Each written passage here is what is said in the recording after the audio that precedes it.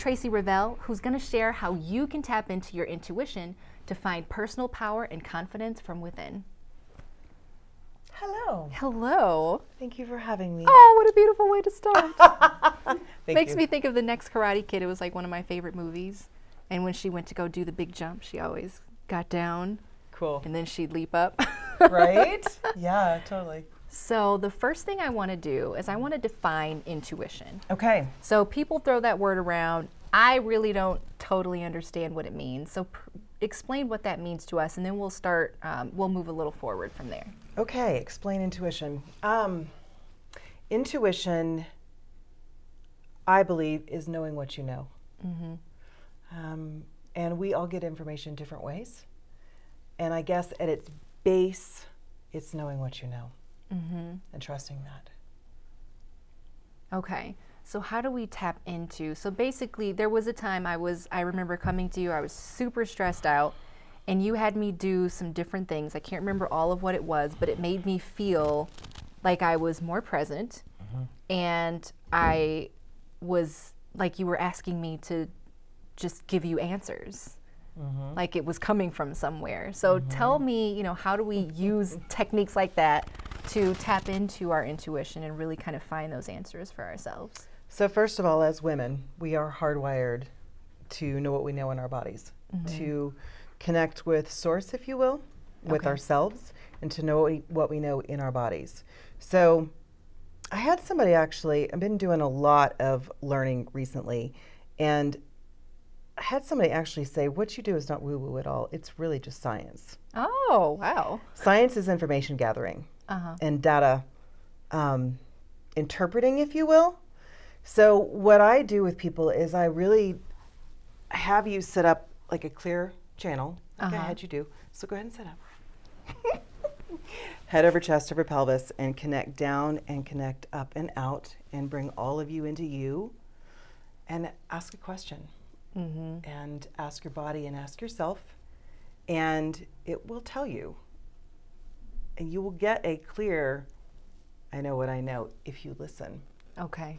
So going back to the data gathering and the scientific, literally thoughts are like electrical impulses in your body.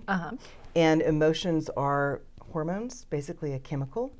So when thoughts and chemicals come together, it's literally a chemical reaction in your body.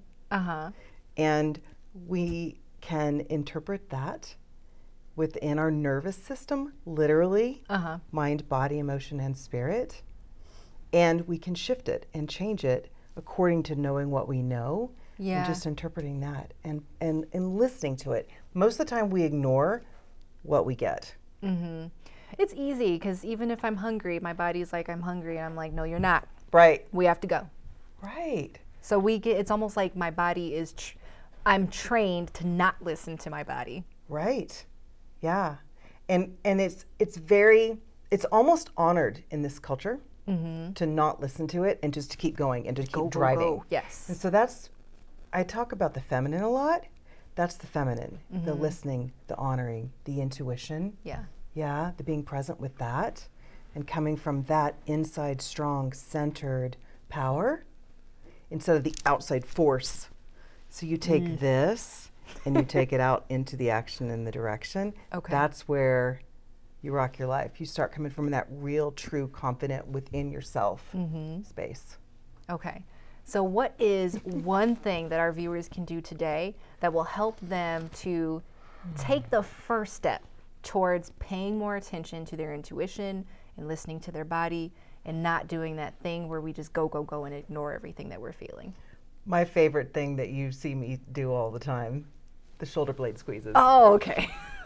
So letting your shoulder blades drop back and down and opening this space, heart center, right? And opening this and literally letting those guys pull back and down. Okay, I don't know if I'm doing it right. So I actually call these the confidence muscles. Okay. So opening that and really noticing this, feeling from this space. Most of us are like this all the time. Yes. And shut down, right? And so that opens you up to really drop into the heart center, listen to yourself. Okay. know what you know, feel what you feel. Perfect. And even that action just kind of, it makes you have to think because it's not Totally. usual. So just thinking differently will maybe get you to kind of be present in the moment for a second. Exactly. Yeah. It literally will rewire you to be in your body, which is being present. Okay. When you learn how to rewire mind and body, you can learn how to rewire mind, you can learn how to rewire mental and bring all of it together with spirit. So, Oh, beautiful. Well, with that, thank you so much, Tracy. thank you.